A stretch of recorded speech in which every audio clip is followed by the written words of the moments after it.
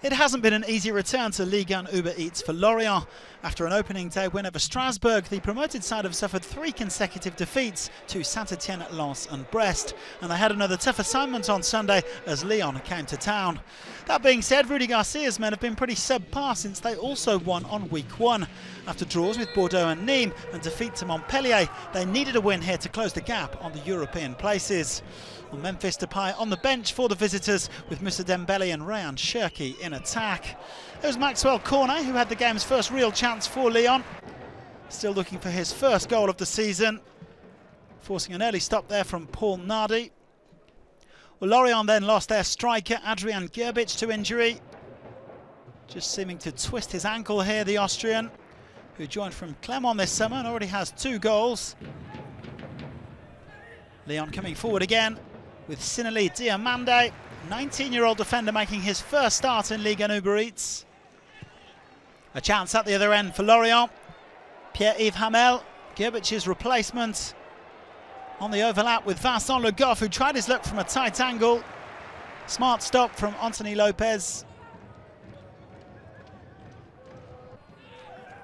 So goalless at the interval. And heading into the second half, Lorient opened the scoring on 63 minutes. A well-played 1-2 between Yoane, WISSA and Hamel. Showing great pace, WISSA, and an emphatic finish into the roof of the net. Already his 3rd goal of the season after netting 15 in the 2nd division last term. There was a check from the VAR to see whether Hamel wasn't offside, but the goal stood.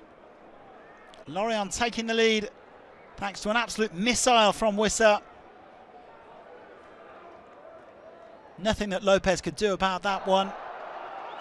But Lyon then got back on level terms with one of the goals of the weekend. Léo Dubois has only managed to score once before for Lyon in the French top flight, but his 2nd goal was worth waiting for. A brilliant solo effort from Dubois.